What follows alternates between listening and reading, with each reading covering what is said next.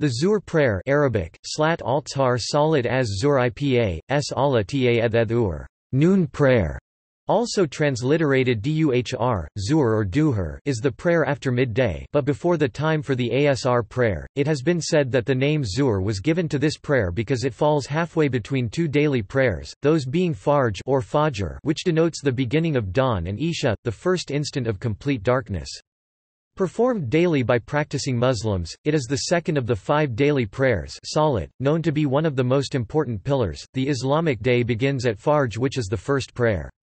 The 5 daily prayers collectively are one of the 5 pillars of Islam in Sunni Islam, and one of the 10 practices of the religion according to Shia Islam. The Holy Quran has reiterated its importance. Attend constantly to prayers and to the middle prayer and stand up truly obedient to Allah. It is reduced to 2 raka'at when traveling. In both of the sects, 4 raka'at are mandatory and are prayed silently.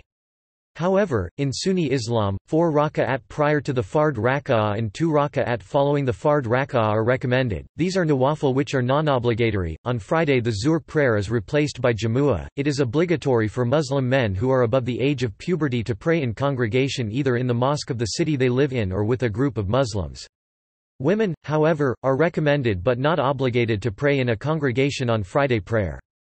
The Zuhr prayer, on Friday, is led by a sermon given by the leader of the mosque with a purpose to educate, bond, guide, and improve the quality of the community as well as propagate Islam. It is known as the middle prayer Salat al-Wusta. Name variations. Time of Zuhr prayer. The waqt prescribed time of the Zuhr Salat is determined differently by the different branches of Islam. In each case, however, it is best to perform the prayer as soon as the waqt is in, and it is inadvisable to unnecessarily delay it. The time frame of the Zuhr daily prayer is as follows.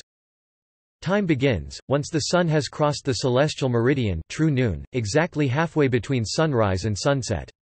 This is when the sun is at the highest point in the sky. Time ends before the time of the daily Asr prayer, afternoon prayer. There is scholarly disagreement as to exactly when that occurs.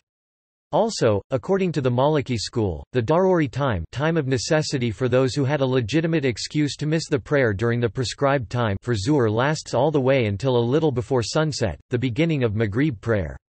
Thus, according to the Maliki school, if someone prays Zuhr 30 minutes before sunset, he is considered to have prayed the prayer on time, though he would be sinful if he had delayed that long without a legitimate excuse. See also: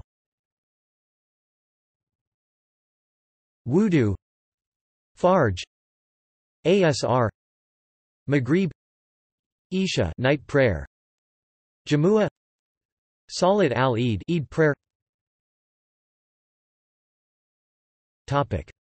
References.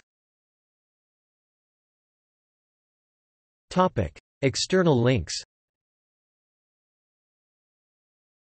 Detailed instructions in English language on how to perform Zuhr prayer on YouTube. Prayer Times NYC. Prayer Times app.